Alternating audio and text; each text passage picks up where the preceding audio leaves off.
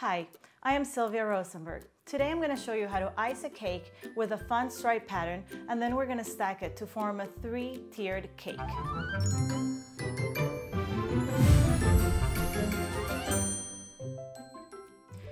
Okay, so we are going to start. Last night I baked my cakes. I put them in the fridge overnight so that they're nice and firm and cold. It makes it very easy to cut and easy to work with. We're gonna need for this project 3 piping bags and some piping tips, food coloring. I have a spatula. I have a little base to put my cake in. This leveler, which comes in really handy, and it makes for always a perfect sliced cake. But if you don't have one, it's okay. You can just use a regular serrated knife. I have a leveled spatula. I have a turning table. I have some dowels here. You can buy the wooden dowels at Michael's Wilton makes them, but these come in handy. They're easy to work with because they're easy to cut. They're smoothie straws. Towel, we need an icing smoother. We need a baker's blade. We just learned the name of that today. I have some already made Swiss meringue buttercream, bowl to put the scraps in, and I like to use a pretty base for my cakes so that they look nice and professional. And when I'm in a pinch and I need to do something fast, I like to get these scrapbooking papers, and they make for a really pretty base. And this is the one I made for this cake. This is the one that we'll be using today. And that's it. We are going to get started with the filling of the piping bags. So I have my white buttercream, and I went ahead and I already mixed a little bit, quite a good amount of that pink in here to make it nice and bright, vibrant. You can see it looks pretty. I have my bags ready. I'm going to use the big bag with the first tip, the big tip.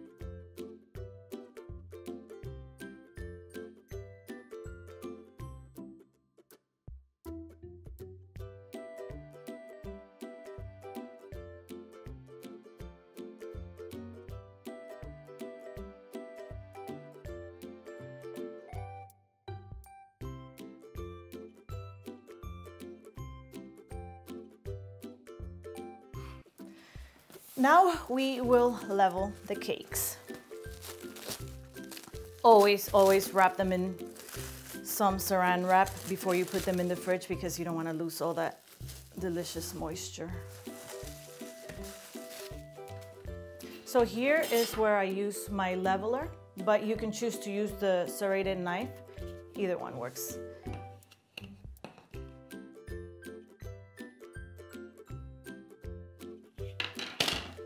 Where the bowl comes in handy.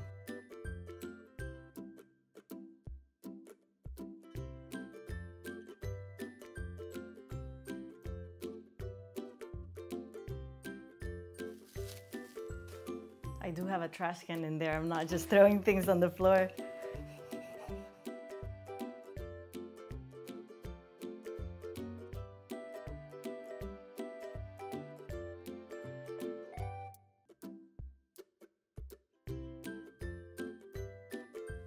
Okay, I washed my hands, I tidied up the plate a little bit, and now I'm ready to put it together. We're gonna start with a little bit of icing on the bottom so that it sticks. Oh, there goes the bubbles.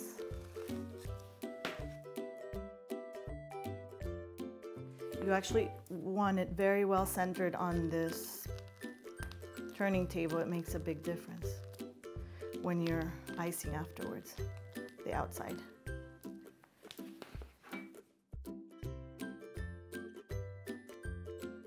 There. And you always want to clean the spatula in between.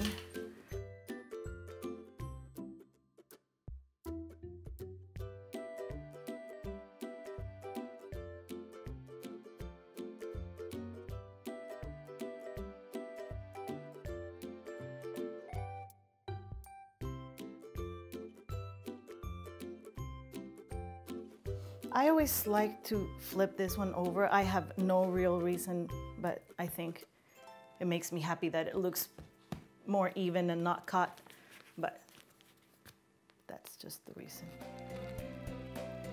So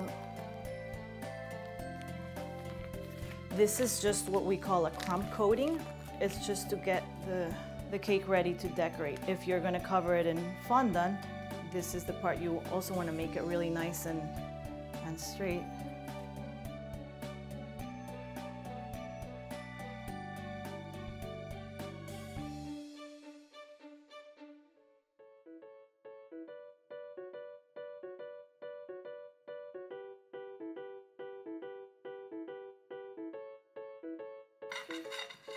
And I am not very worried about making this perfect because we're gonna go with a different layer of icing of buttercream over it. So it just needs to be, the angle needs to be correct. And that's why I like to use this, because it has a flat angle on the bottom. So it makes it always at a right angle. Okay. I'm going to start with my stripes. This is what you're going to see when it's done.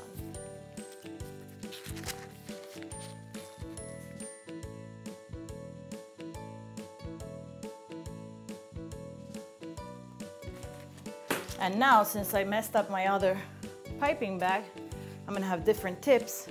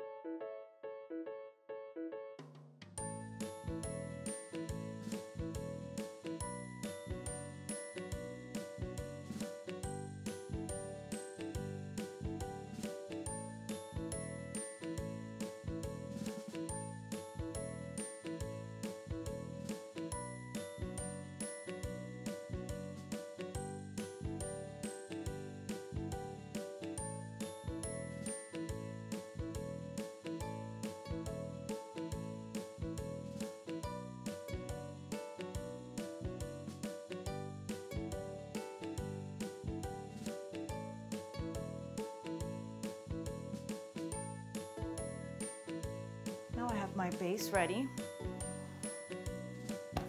I'm going to transfer this cake. Normally, if I had more time, I would put this in the refrigerator for at least an hour and let it set and cool down. Make it easier, but we'll just go ahead and do it so you see what I do. Oh, and normally I would also put a little dab of hot glue on the board so that it doesn't move around if you're transporting it. We're gonna eat it right here, so we're not gonna need to transport it, so I'm not worried about that.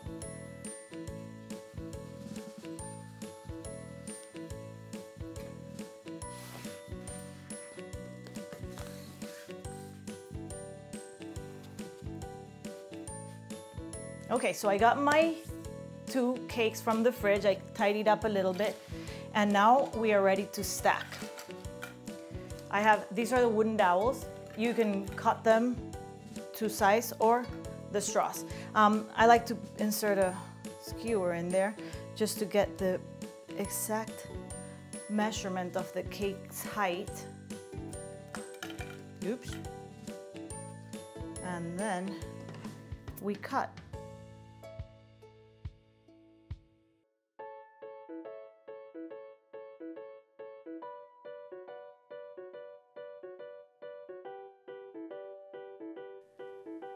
And if you don't do this, the height, the weight of the other two cakes will make the bottom cake sink and not stay sturdy. You can't mess it up as easily if it's cold.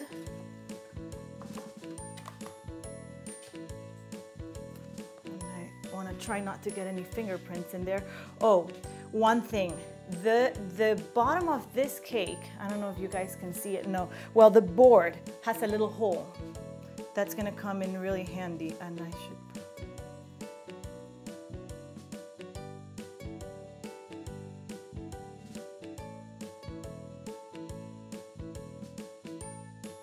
There, we'll fix that later, but now it's centered. I already put the dowels inside this cake, and this is why I made a hole in the bottom of the second tier and the third tiers, because I usually, for traveling purposes, I put a big dowel in the middle, and that is so that if things get a little shifty in the car, your cake won't move around. But actually, I think I did mess up and I did not make a hole in the top of this one, so I will take it off. So just so you know, this adds a lot of stability. But I'm gonna take it out. We don't need to go anywhere. But you want that. You want that, I don't. All right. And now the last one. Oh, so you see how much smoother that was? When the cake is cold and I need to move it, it didn't ruin the cake. So that's why cold cake is better for working, not for eating. All right, and that's about it. I'm gonna tidy up this cake a little bit because I'm going to fix this cake. I put the cake in the fridge. It's been an hour and a half, and now it's nice and firm. And I can try to fix the boo-boo I made, and that is why you don't work with the warm buttercream. So let's see, I'm gonna try. I have a spatula and another spatula, and we'll just try to make it look better.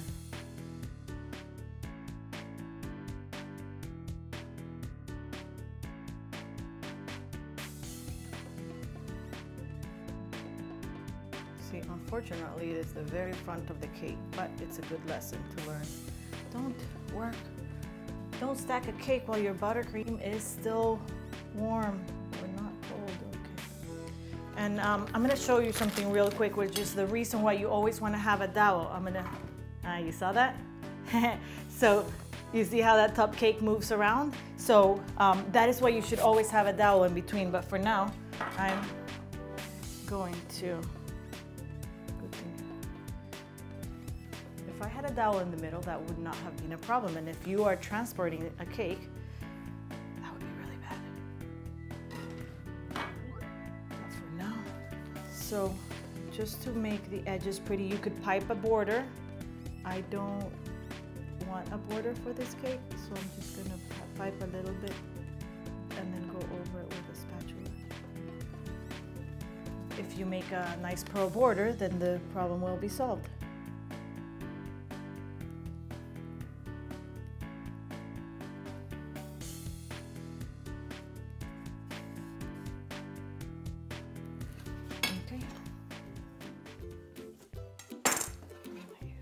You can use the fondant, the icing smoother, or this, what was it called? Baker's blade. Baker's blade. Or in this case, we can just cut it and eat it. And if you watch the next video, we will show you how to cut this cake.